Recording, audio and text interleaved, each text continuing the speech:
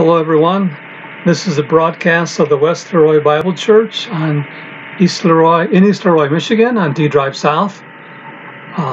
We do have a drive-in service on Sunday morning at 10:30, and it is also broadcast on the FM radio dial, 108 megahertz on 87.9.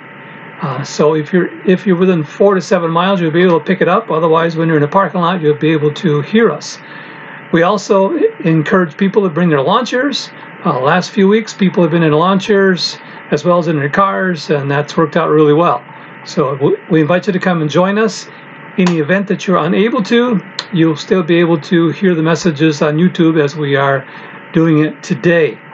The message today is a second in a series that I have just begun. I began the first one last Sunday, Relationship with God. Today is Relationship with God, Part 2. And our text is found in 1 John chapter 2, verses 1 through 11.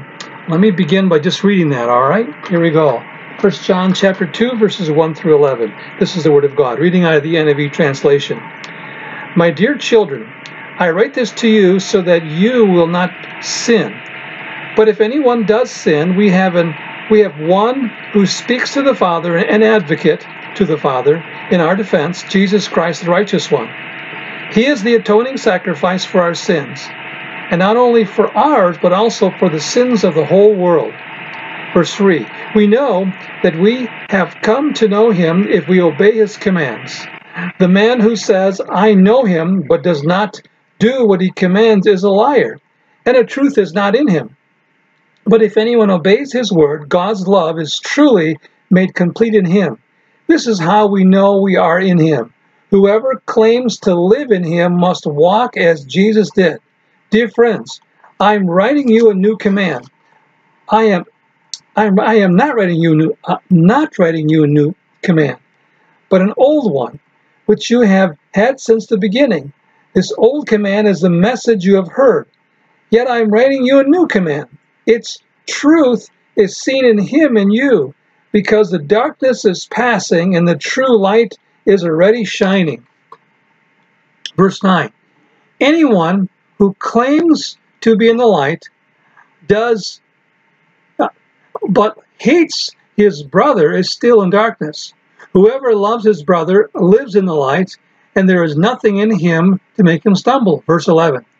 But whoever hates his brother is in darkness and walks around in the darkness. He does not know where he is going because the darkness has blinded him. Well, this is the Word of God. So, as we continue our series, last week, you remember in our new series, the Bible teaches about what it means to be in relationship with God. We learned last week that in the first chapter of 1 John, our relationship with God is because of an open door policy God has provided for us, along with the joy of fellowship with him, and because he forgives our sins. As John continues his teaching, he drives home some important truths of what a relationship with God requires. As in human relationships, our relationship with God needs to be active and focused on clear communication, dialogue, and transfer of thoughts, which then affect our actions, responses, and reactions. There also needs to be accountability. If there is no personal accountability, our relationship with God will become superficial and become something only in word and not in deed. There are so many who say that they have a relationship with God, but it is only a statement of their belief in God because they are not reading his word, spending time communing with him in prayer, or worshiping with other believers. We need to take a regular personal inventory of our lives so that we do not sidestep or overlook issues that hinder our relationship with him. In human relationships, taking personal inventory of our lives is when we address unresolved issues that need to be dealt with and then resolved. This is what keeps things in proper perspective and helps us avoid the pitfalls of being dishonoring, disloyal, disrespectful, and disagreeable with one another. So, as we've read already, the the first 11 verses of chapter 2, there are three things required for believers to maintain a right relationship with God. Here's the first thing. Number one, it requires we address sin. As long as we live in this life, we will continue to have to deal with our sin nature, which affects every aspect of our lives. It affects the way we think, the way we talk, the way we act, and the way we live. Sometimes our sin nature will cause us to act out in ways that harm us or others. Sometimes we act out willfully in wrong ways. Sometimes our actions or our reactions of anger or frustration. In all cases, our wrongful actions and reactions will disrupt our lives and cause us harm, and those who are around us will be harmed too, which can lead to them hurt feelings, holding grudges, emotional pain, and a whole negative list which goes on and on. Notice here in the opening 3 verses regarding sin, 3 things that the Apostle John mentions. Here's the first thing. Our relationship with God helps us to not sin. Did you notice it in the very first verse? He says, notice again what he says in verse 1. He says, "Dear children, I write to you so that you will not sin." Wow, that's an interesting statement. So John understands that you and I, as believers, even though we know Jesus Christ is our Savior, we still have a sin nature and we still sin. But that's always a willful choice. It's something we do without even trying. So John says, I'm writing this to you so that you will allow God to help you to not sin.